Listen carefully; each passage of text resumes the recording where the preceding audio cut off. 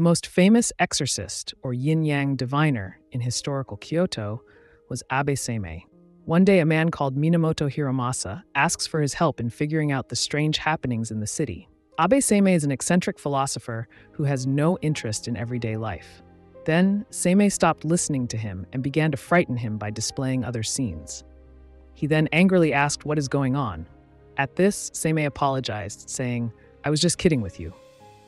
He mentioned having wet clothes. "All right, give it up and pay attention to what I have to say." To change his wet clothes, Seimei used his magic to make two lovely small women emerge. He was shocked to see that. Then he started telling why he came there. A weird horse-drawn wagon was observed at night by other police 4 days ago. The strange thing was that the carriage had no horse. The horse cart, how was it going? They saw that the horse cart had gone some distance and vanished. After realizing this, he has been sick in bed ever since. Then Hiromasa said it would be great if you could help. "I don't need this job," Seimei declares. He said, "If you don't, then who will?" Then Seimei said, "There is someone in capital who is better than me." He said, "Who?" Seimei said, "Emperor." He got angry and said, "Now you are kidding me." Then Hiromasa said, "I don't need you," and walked away. Then Hiromasa went to solve the problem alone at night. Seimei also went there. Then they both started going there together. He went there and asked, "What will you do then?" Seimei said, "You can see what I will do." Then the horseless wagon arrived and just stood there. Suddenly, out of nowhere, many men surrounded wagon. Then Big Hand came out from inside the wagon and killed him. What will they do now?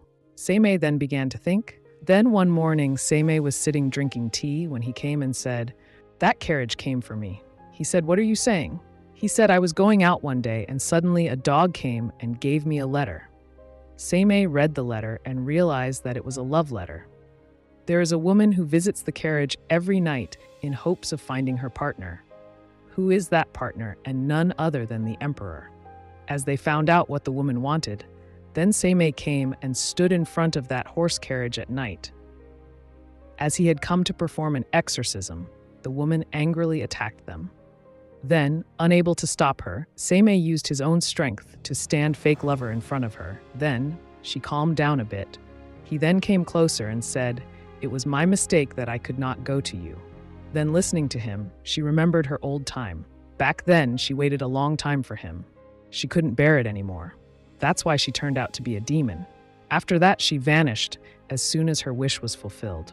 For more interesting stories like this, please subscribe the channel, turn on the bell icon to get any updates.